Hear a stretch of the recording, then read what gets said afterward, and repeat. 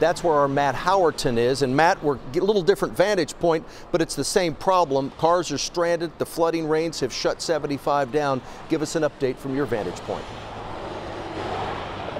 Yeah, we're on President George Bush Turnpike right now, Pete, above 75, but you can see how these motorists are turning around on northbound 75, heading the other way. There is a tow truck about a quarter mile from here where that flooding is on northbound 75 that has shut the interstate down, and there's at least 2 cars that are stranded there at this point, which is why safety crews have shut down the interstate, and they're starting to pull those cars out. We've seen some people on the sides of the interstate. Looks like those are the people that were in the cars whenever they got stuck. But as you said, the backup is a nightmare. It's out here for miles, and just take a look at the right here.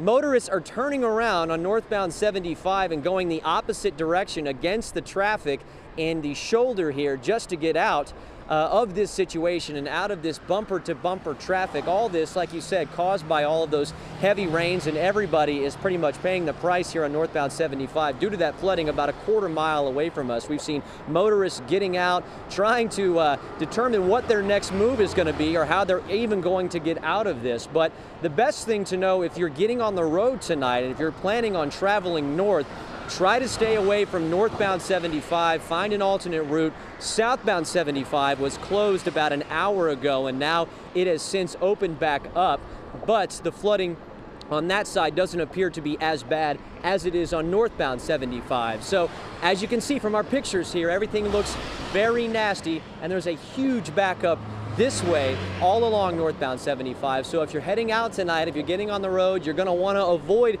northbound 75. And if you're going to go north at all, you want to find an alternate route and just be safe on those roads out there. Pete, back to you in the studio. Matt, we appreciate that update. So let me transition from Collin County. I want to now head over to a live picture